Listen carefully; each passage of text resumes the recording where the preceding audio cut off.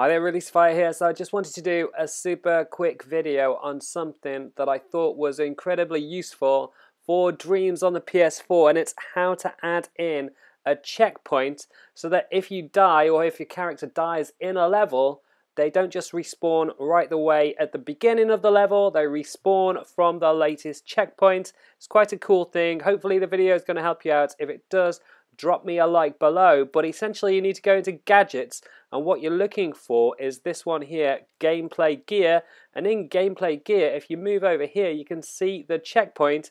It's super easy to add in. However, there are some little things that you can do to kind of change it just a little bit to make it a little bit more effective as a checkpoint. So once you've grabbed it, you can drop it in and place it using R2 or X to stamp it in, and then you can pick it up again with R2 to kind of maneuver it until you've got it into a position that you're kind of happy with.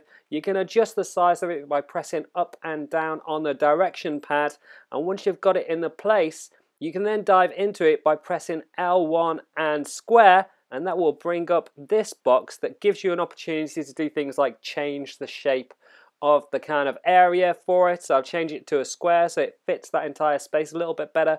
You can change all of the variables in there in a lot of detail. So for example, you can change the way that the screen changes as you die and respawn.